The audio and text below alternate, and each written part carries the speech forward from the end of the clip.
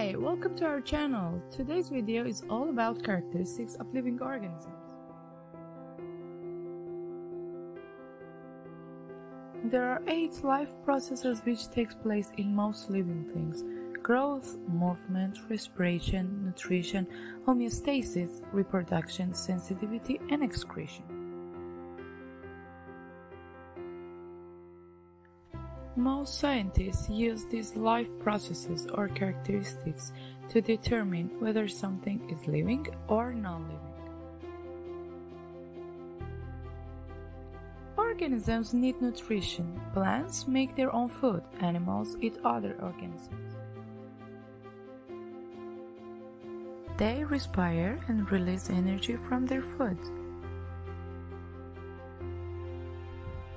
They excrete themselves. Excretion is the removal of waste materials arising from normal life processes from the body. It is necessary to eliminate waste products such as carbon dioxide and salt. All living things are able to respond to stimuli in the external environment. The ability to detect changes in the surrounding environment is called sensitivity. They respond to changes in light, heat, sound, and chemical and mechanical contact. Living things move in a directed and controlled way. Animals move by the action of muscles and bones. Plants move in different ways. One of the most typical ways that plants move is through a process known as phototropism.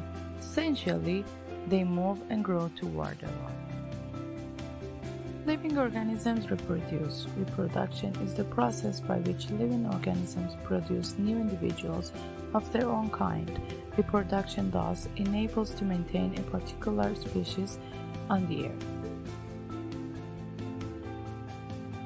Organisms control their internal conditions and maintain a steady state inside a body, which is called homeostasis. Living things grow and develop. They increase in size and complexity using materials from their food. Thank you for watching. Please don't forget to like and subscribe to our channel.